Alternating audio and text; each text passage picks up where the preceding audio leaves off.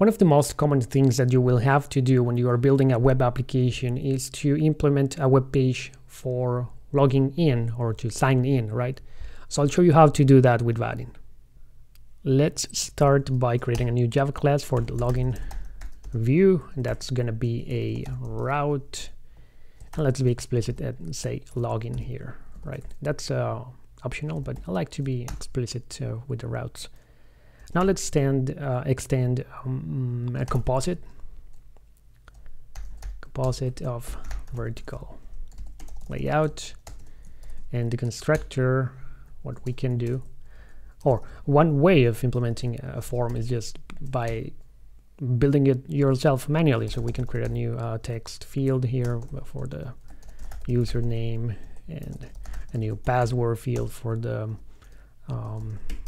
password and so forth, right? So that's one way of doing it, and it's very customizable, and you can do whatever you want to do with the login view in this case.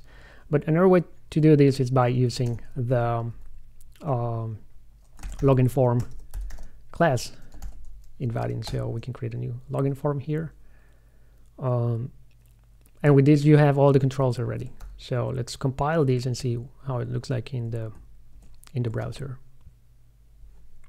So of course the only view we have right now is login, and so there you go. So you can type your credentials there and click login, and you'll have to implement the logic to perform the actual authentication, right? Now we would like to center that, right? So let's try that. Let's try to do that. To be more explicit, to make it more clear, let's assign this to a variable. This is the layout. So layout dot first, let's center on this direction, the horizontal direction. That's set align items. And then you specify center here, and that should center the form in the view or horizontally, right? Now in the other dimension, first you need to make this sizeful, and then you can tell it to justify the content in a certain way. So we are going to use center here as well, and so with that you have the form center, and you can start implementing the rest of the logic. Now there is another way to do this. So instead of using here vertical layout, and by the way, this is just one way of doing it. You can still use vertical layout and do some more stuff here, but I'll show you a very quick way of doing this. So there's another component which is called LoginOverlay, right? And so in the constructor, what we'll do instead is, so if we get the content, that's going to be LoginOverlay, right? But this is, since it's an overlay, it's something that appears like on top of the view. We need to open it. So set opened true. Let's compile this. And now, as you can see, you have a more sophisticated, if you want, form. This is pretty cool because it adapts to the size of the viewport. So if you're visualizing it from a tablet, for example, then it would look something like this, or a phone will look something like that. So that's pretty cool. Now you can customize some of this stuff. So in fact, you can customize a lot of these in this component. But let's change these two strings there. So first, I'd like to change the title. Let's say this is a business app, and then we can set a description, manage your business, or whatever you want to put there, right? So with this you'll get those strings over here. You can customize a lot of things here, but let's leave it like that for now. Now how do you handle these things? If I click this forgot password button, nothing happens. If I click login, you'll see that this is marked as required, and then I'll have to type something, and the same with password. And once I click it, it gets disabled. So we need to add a listener for this action, and the way you do that is, let's actually do it over here, is by adding a listener, and there are several listeners. So you see here, for example, the forgot password listener, and you have the login listener. So it's these two actions that you have in the form. This of course has an event, and then you can implement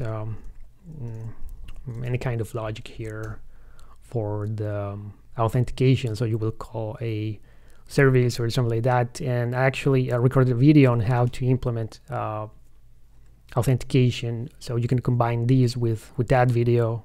In that video I used the manual process of creating the login view or the form, but if you're interested in how to implement the actual authorization or authentication and also authentication logic, then you'll find a link to the video in the description of this one. But let's try to do something here. So once we click that button, we're going to execute this code over here, right? So what kind of things do we have to do? Well, we'll need to check the username and the password that you get from the event object. So let's do something very simple. You should again move this to a service class or another kind of object, and don't do it like this, like with if else.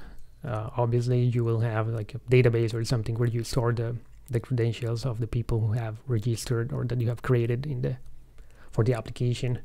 Let's say we want to use user, if user equals event get username, and let's say we don't care about the password right now, then we should do something, right? We should navigate to a view.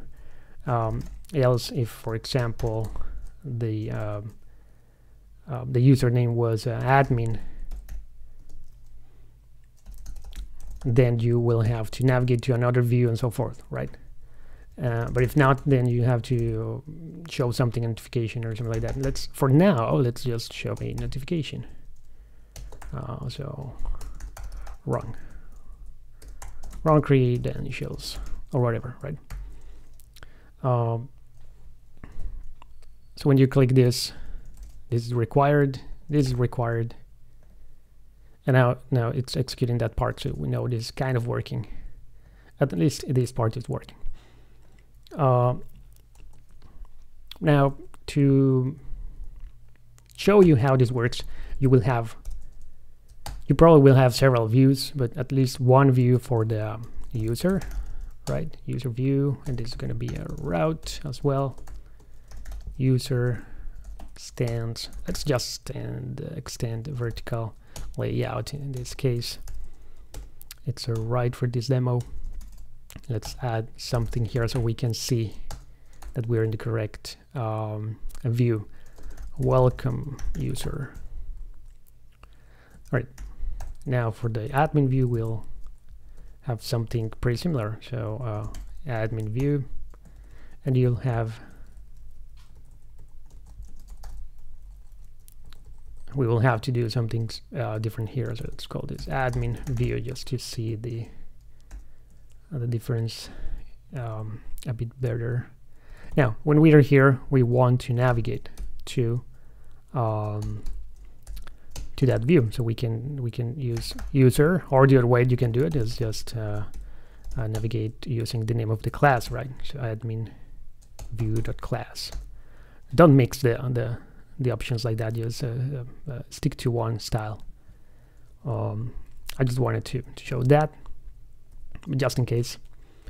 What else do we need to do here? Okay, so if we try that, let me show you this. So if we try this code right now, so if I go to user, for example, and the password doesn't matter what it is, logging, it kind of, okay, first we need to I probably need to restart this. It picks the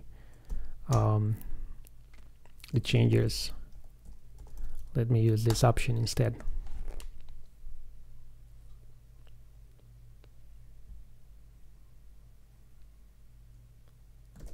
And so if we try this application again, user, whatever, it goes to welcome user. So we know that this part is working, right? So the problem with this is that of course, well, let's try admin just for fun, admin view, right?